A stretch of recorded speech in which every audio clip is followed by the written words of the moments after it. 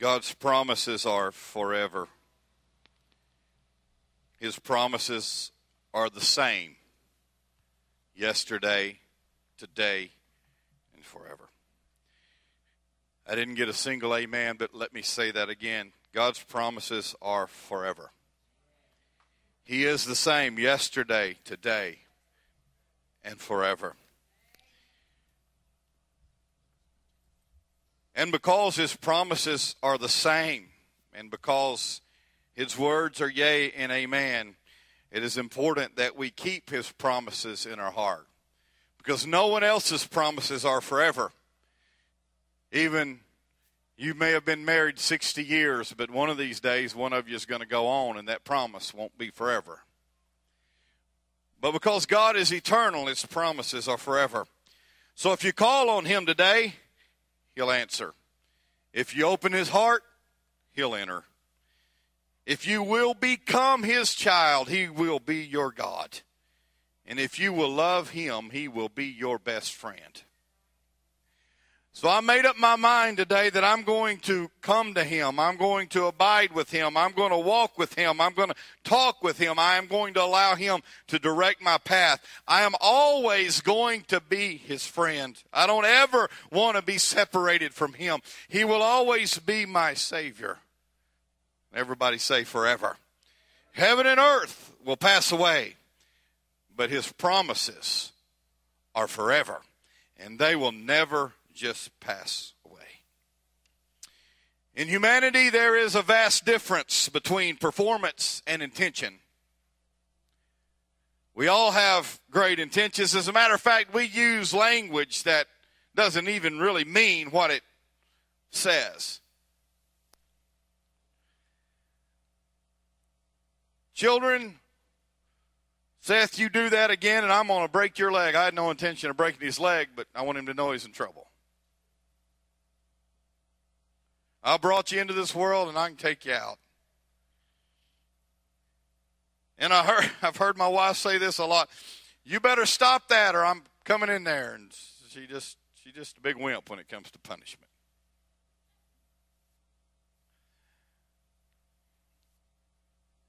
But and we have intentions that never become reality. I'm going to be there, but we're not always there. We intended to be there, and when we say I'm going to be there, that doesn't necessarily mean that no matter what we're going to be there, because we can't swear. Only God can swear. If you swear, you're just lying because you can't swear. Only God can swear by heaven and earth. Only God can say, if I say it's going to happen, it's going to happen. You can say, hey, come over to our house Friday night at 7. Let's have dinner. You say, I'll be there. And what you mean is my intentions are that I'm going to be there. But God never has intentions. Come on, somebody. When God says, I'll be there. When he says, I'm a friend that sticketh closer than a brother, he is there.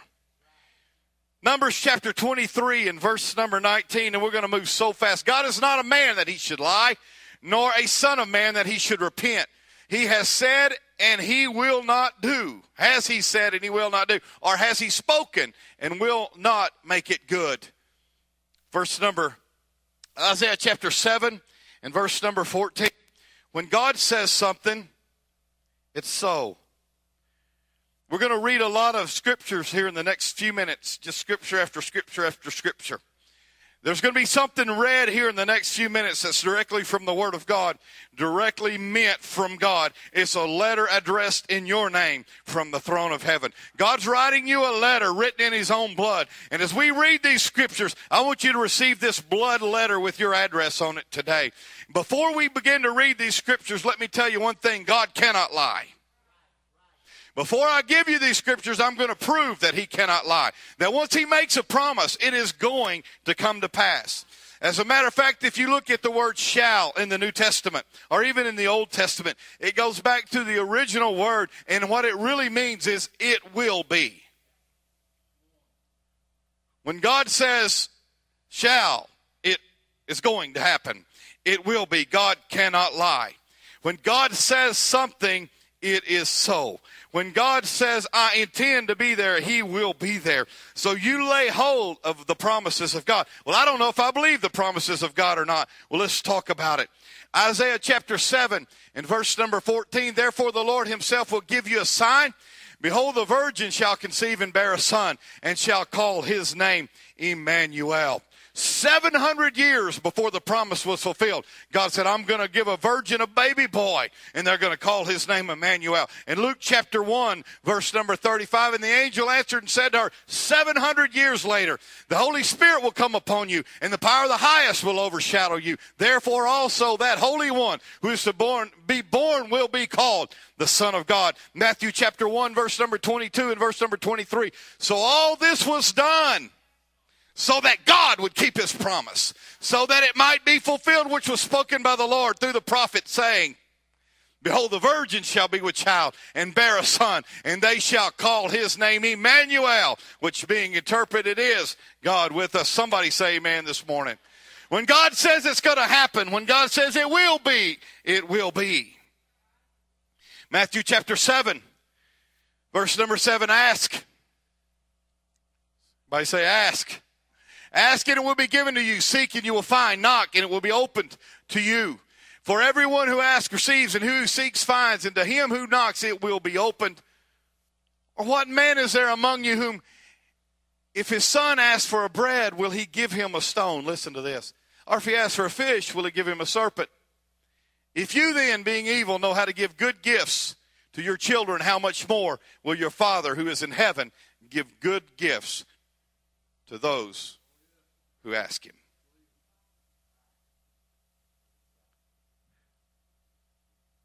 Iraq, Afghanistan, Russia, Ukraine, stock market.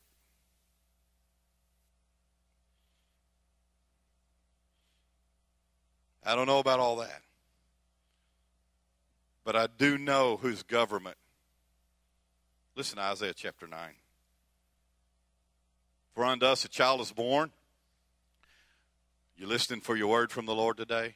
Unto us a son is given. The government will be upon his shoulder. His name shall be called Wonderful Counselor, Mighty God, Everlasting Father, the Prince of Peace.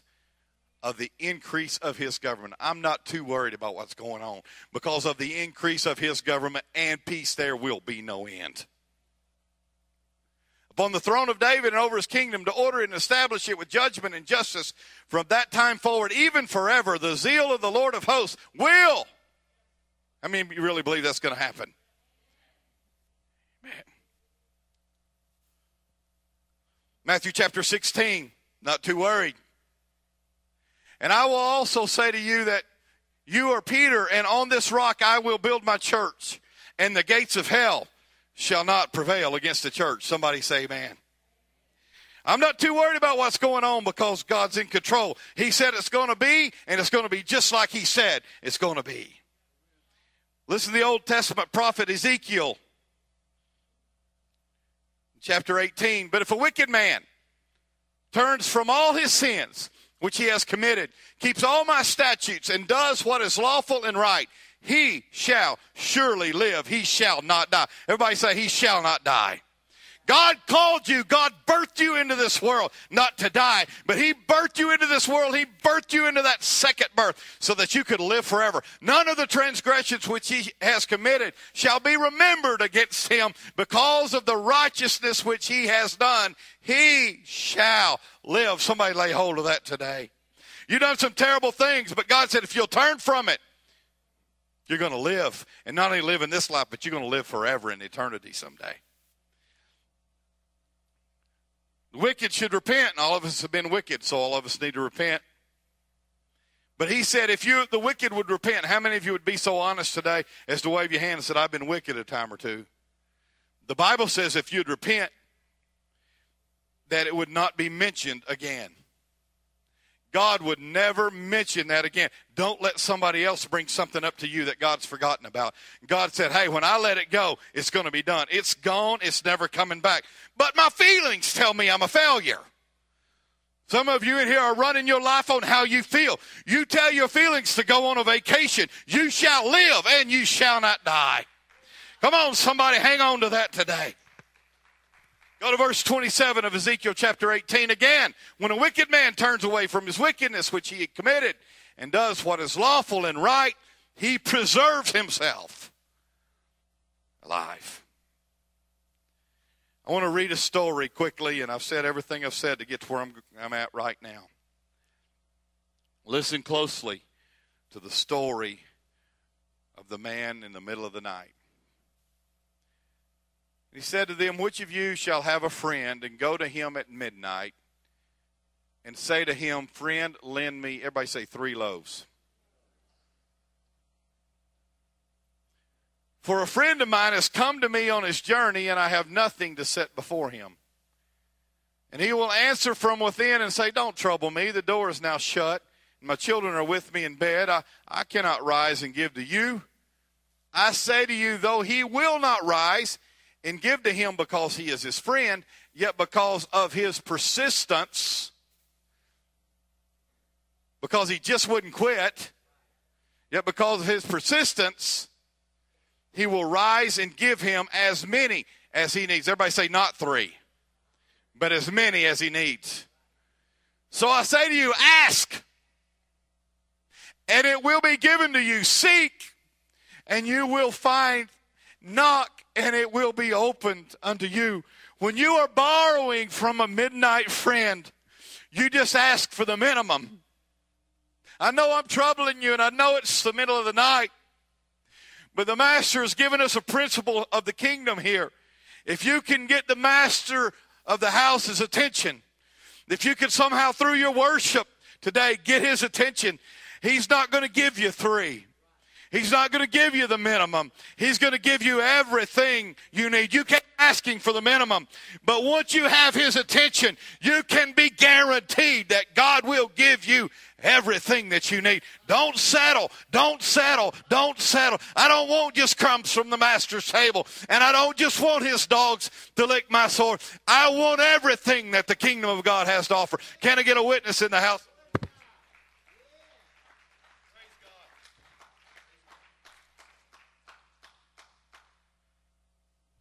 Praise God. Thank you for your attention. Luke 9. I didn't give you Luke 9. That's okay. For everyone who asks receives, and who seeks finds. And to him who knocks, it will be open. Just a couple of scriptures we just read. 11:11. If a son asks bread, or if he asks for a fish, will he give him a serpent instead of a fish? Verse 13. Luke 12. 13. If you bring evil, 13's good, Seth, I'm sorry. If you then, being evil, know how to give good gifts to your children, how much more will your heavenly Father give the Holy Spirit? Everybody say the Holy Spirit. We need the Holy Spirit. We need more than we need our next breath. We need the Holy Spirit. Because our next breath just keeps us alive temporarily on this earth, but the Holy Spirit keeps us alive forever in eternity. I need, everybody say it, I need the Holy Spirit. I need it, I need it, I need it.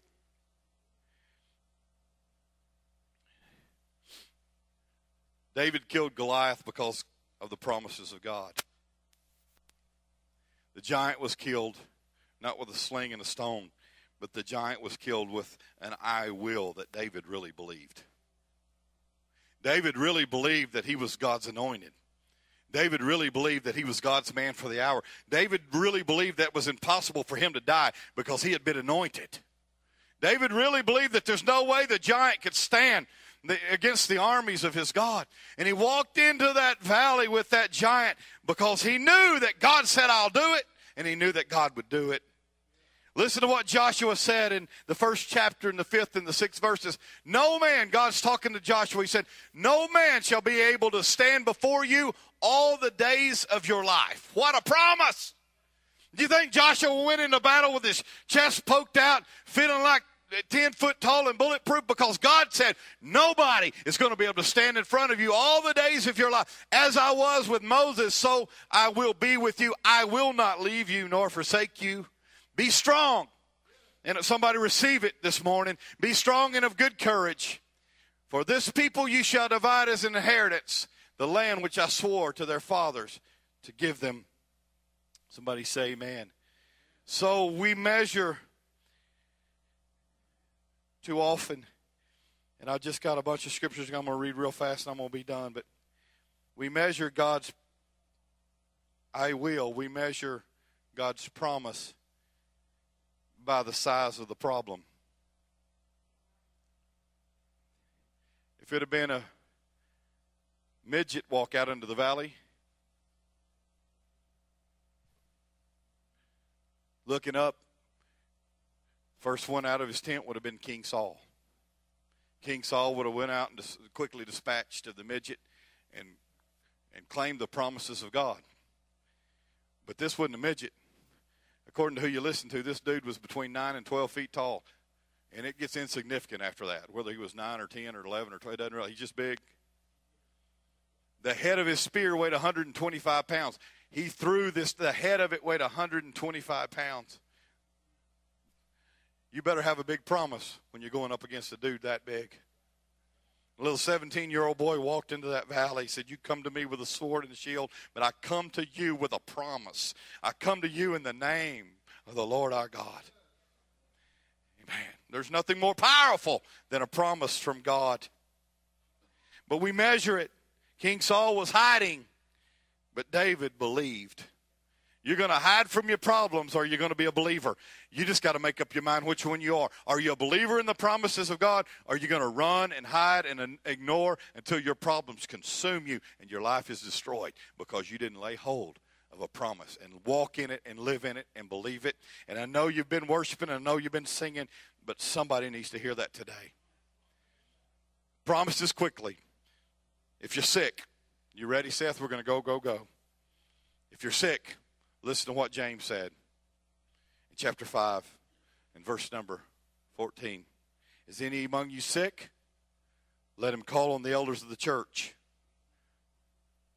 and they would anoint him in the name of Jesus, and the prayer of faith would heal the sick. Listen to Mark chapter 16, verse number 17 and verse number 18. And these signs will follow those who believe. In my name, they will cast out demons. They will speak with new tongues. They will take up serpents. And if they drink anything deadly, it will by no means hurt them. Sister, you got to take one more dose of chemo this week, and I'm so sad about that. But I believe this is a promise from God. You got to take that deadly thing into your body. And in the name of Jesus, I don't believe it's going to hurt you. I believe it's going to heal you. And I need a witness in the house this morning. Come on, I need a witness in the house this morning. They will lay hands on the sick and they will recover. Mark chapter 11, verse number 23. For assuredly I say to you, whoever says to this mountain, be removed and be cast into the sea, and does not doubt in his heart, but believes that those things he says will be done, he will have whatever he says. Oh my goodness. God, I need you to fix this for me. My finances are broken. My marriage is broken. My life is broken. My relationship with my children is broken. I need you to fix it. Believe in your heart that it shall be done. And I don't know how he's going to do it. I can't see around over 100, but I know that it will be done. Somebody lay hold of that promise and stand firm. And in the name of Jesus, let it start happening right now. Galatians chapter 6. Let him who is taught the word share in all good things with him who teaches. Do not be deceived. God is not mocked. For whatever a man sows, that he will also reap. For he who sows to his flesh will of the flesh reap corruption. But he who sows to the Spirit will of the Spirit reap everlasting life. And let us not grow weary while doing good. For in due season we shall reap if we lay hold. Don't get tired of the promise. Don't do like Abraham and lose your faith and send in the handmaiden. But hang on to the promise, because his words are yea and amen, and his promises are true, and God cannot lie. And if you believe that, say amen. I'm going to talk to you about giving. I talked to you about being sick and believing God for miracles. Let's talk about giving. Isaiah chapter 40, verse number 31, one of my favorite scriptures. But those who wait on the Lord or serve the Lord, that word wait is like a waiter at a table. Those who serve the Lord, not standing around and waiting on God to move your filthy carcass into a different position, but no, I'm going to serve the Lord. I'm going to wait upon him. I'm going to minister to him. They shall renew their strength. They shall mount up with wings like eagles. They shall run and not be weary. They shall walk and not faint. Luke chapter 6, verse number 38, give and it will be given to you, good measure. I know we don't have time to stop at amen a lot, but somebody's getting something. There's a promise in here for somebody. Give and it will be given to you. Good. You've been wondering about paying your tithes. You've been wondering about helping a family in a tornado. You've been wondering about helping somebody go to church camp. Give and it will be given to you. Good measure, pressed down, shaken together, running over will be put into your bosom. For with the same measure that you use, it will be measured back to you. Matthew 6, verse number 33 says, seek you first the kingdom of God and his righteousness, and all these things shall be added unto you. When you get a promise that you're going to live in, I want somebody to say amen. Philippians chapter 4 and verse number 19. My God shall supply all your needs according to his riches in glory by Christ Jesus. Malachi chapter 3 and verse number 10. Bring all the tithes into the storehouse that there may be food in my house, and try me. God said, you try this. Says the Lord of hosts, if I will not open for you the windows of heaven and pour out for you such blessing that there will not be room enough to receive it. Somebody say amen. You want to be a witness? Tim, this is for you in Bible study. Night on Monday, 126, Psalm 126. Verse number 5 and 6. Those who sow in tears shall reap in joy. He who continually goes forth weeping, bearing seed. You want to talk to somebody, why don't you get in a room somewhere and pray about it until you cry? You got a family member that really needs God. Why don't you go somewhere and pray about it till you cry? And you will sow that seed, and you will water it into that ground with your tears. He shall doubtless come again. And when you come back, you're not going to be crying. You're going to be rejoicing, and you're going to bring your harvest. You're going to bring your sheaves with you. Somebody say amen this morning. And this is the greatest, most promised event. And you really got to believe this is going to happen, because if you don't believe these next few scriptures and you can't lay hold of this, we've been talking a lot about heaven. We got to quit running our life by our sight, and we got to start letting our insight rule the day. Moses had all these problems, but it wasn't the things that he saw with his physical eye. It was his insight, the things that raised his eyes to where he was looking at the Lord. Listen to these scriptures. The greatest promise, the most promised event in history is the second coming of our Lord. Can I get a witness? Acts chapter 1. Who also said, men of Galilee, he had just left the first time. Why do you stand here gazing up into heaven? This same Jesus. This same Jesus. Everybody say this same. I'm not looking for another Jesus. I'm looking for the Jesus of Matthew, Mark, Luke, and John. The world's looking for another Jesus, but I'm looking for this same Jesus. Who was taken up from you into heaven will so come in like manner as you saw him go away into heaven. How many believe that's really going to happen? 1 Thessalonians chapter 4. For the Lord himself will descend from heaven. He will. How many believe he will do that? He will descend from heaven with a shout, with the voice of an archangel, and with the trumpet of God, and the dead in Christ will rise first. How many of you believe that? 1 Corinthians chapter 15. We'll read a couple of verses here. Behold, I tell you a mystery. We shall not all sleep, but we shall all be changed. In a moment, in the twinkling of an eye, at the last trumpet, for the trumpet will sound. It will sound. And the dead will be raised incorruptible, and we shall be changed. For this corruptible must put on incorruption, and this mortal must put on immortality. So when this corruptible has put on incorruption, and this mortal has put on immortality, then shall be brought to pass the saying that is written, death is swallowed up in victory. Oh, death, where is your sting? Oh, grave, or oh, hell, where is your victory? Somebody say amen. The sting of death is sin. The strength of sin is in the law. But thanks be to God who gives us the victory through this same Jesus.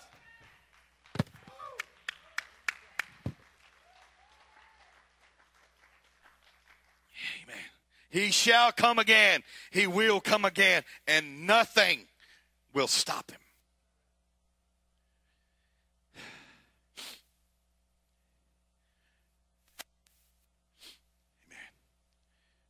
Matthew chapter 5 and verse number 6 says, blessed are those who hunger and thirst for righteousness, for they shall be filled. John chapter 7 verse 37 says, on the last day, that great day of the feast, Jesus stood and cried out, saying, if anyone thirst, let him come to me and drink. He who believes in me, as the scripture has said. You can believe in him, but you got to believe in him like the scripture said. There's a whole lot of people believing in him and based on some psychology written in the 3rd or the 4th century, but you got to believe in him as the scripture has said. As the scripture, out of his heart or out of his belly, out of his innermost being, will flow rivers of living water. But this he spoke concerning the Spirit, whom those believing in him would receive. For the Holy Spirit was not yet given, because Jesus was not yet. How come the Holy Spirit couldn't come while Jesus was still on the earth? I mean, come on, let's have a little Bible lesson in theology real quick, in the Godhead real quick. How come you couldn't have the Holy Spirit and Jesus operating at the same time? Why? Because the Holy Spirit is the Spirit of Jesus Christ. Amen. And once he was glorified, he sent back his Spirit to live in our heart. And the Spirit that's living in your heart is the Spirit of a risen Savior. Aren't you thankful for that today? John 6 and verse 35, and you can't believe it, but I'm almost done. Jesus said to them, I am the bread of life. He who comes to me shall never hunger, and he who believes in me shall never thirst. John chapter 4 and verse 14, but whoever drinks of the water that I shall give him will never thirst, but the water that I shall give him will become in him a fountain of water springing up into everlasting life. 3 more scriptures. The best, I believe the best ones, the best promises in the Bible right here. Acts chapter 2. Then Peter said to them, repent. Let every one of you be baptized in the name of Jesus Christ for the remission of sins, and it will happen. You shall receive. Too many of us spend too much time seeking the Spirit or seeking the Holy Ghost. What we really need to be doing is repenting, because he said if we'd repent and we'd be baptized, that it's going to happen, and hell can't stop it from happening. Come on, let's give him a hand clap on that. That's a good one, isn't it? For the promise is to you and your children, all who are far off, even as many as the Lord our God will call. Revelation chapter 21. This gives me goosebumps right here. And I heard a loud voice from heaven saying, behold, the tabernacle of God is with men, and he will dwell with them, and they shall be his people. God himself will be with them and be their God. Verse number 4. And God will wipe away every tear. Everybody say every tear from their eyes. There shall be no more death, nor sorrow, nor crying. There shall be no more pain, for the former things, I'm laying a hold of this promise right now, the former things have passed away. Then he who sat on the throne said, behold, I make all things new. And he said to me, write, for these words are true and faithful. These things are going to happen. And he said to me, it is done. I am the Alpha and the Omega, the beginning and the end. I will give of the fountain of the water of life freely to him who thirsts. He who overcomes shall inherit all the universe. Is all things include the universe? He who overcomes shall inherit the universe, and I will be his God, and he will be my son. And then the last scripture, Romans 8. For I am persuaded. Paul was about to lay down his life. He's thinking about it. He's writing a letter to the church at Rome. Thinking about his demise. And he said, I thought about it. And I'm convinced of this one thing, that neither death, nor life, nor angels, nor principalities, nor powers, nor things present, nor things to come, nor height, nor depth, nor any other created thing shall be able to separate us from the love of God, which is in Christ Jesus our Lord. Would you stand to your feet with me this morning?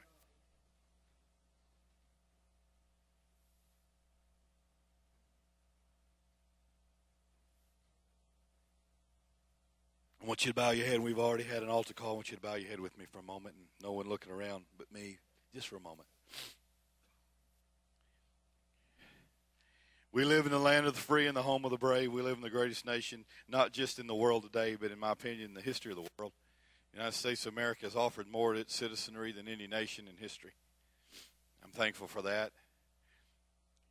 And because of that, sometimes the book of Revelations talks about the spirit of the dark horse has quieted the spirit of the Lord in the north country, and sometimes I believe that speaks of prosperity, and I think sometimes prosperity quietens the voice of God. And so we can live a long time without really absolutely having to have him. I mean, I know we got to have him to breathe, and we got to have him for our body to function properly, but I mean, assuming that all that's okay, we can go a long time. I mean, we got a good job, we got the bills paid, we drive a nice car.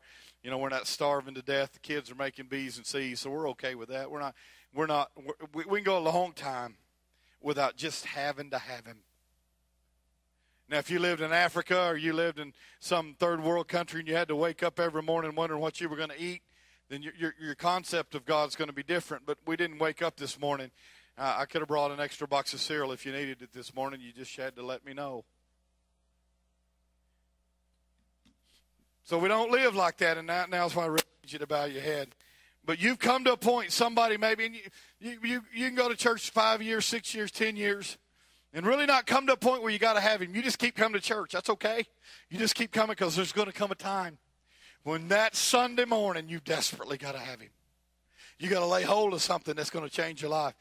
I don't know if there's one, or if there's 5, or if there's 10, but I believe with all my heart there's somebody in here today that today has to be a different kind of day.